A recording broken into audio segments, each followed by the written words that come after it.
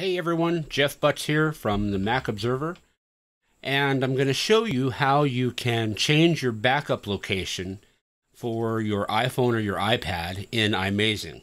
As most of you know, in iTunes you're not able to change this at all, but in iMazing we can change it. So first of all, let's take a look at where our backup is actually located. And to do that, I just right-click on my device and choose Reveal Backup in Finder. By default, it's going to be on your main root drive. That would be usually called Macintosh HD. Inside your Users folder, Library, Application Support, Mobile Sync, Backup. Alright, so let's go ahead and change that.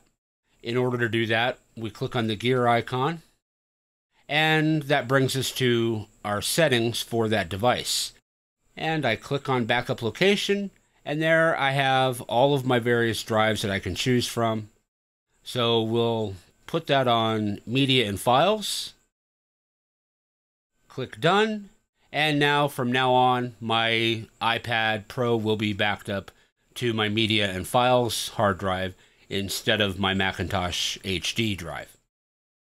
That's all there is to it. It's really simple. So if you're trying to back up your iPhone or iPad prior to upgrading to iOS 11 and you're running out of room, just download iMazing and you'll be able to change the backup location right there. Talk to you soon and have a great day.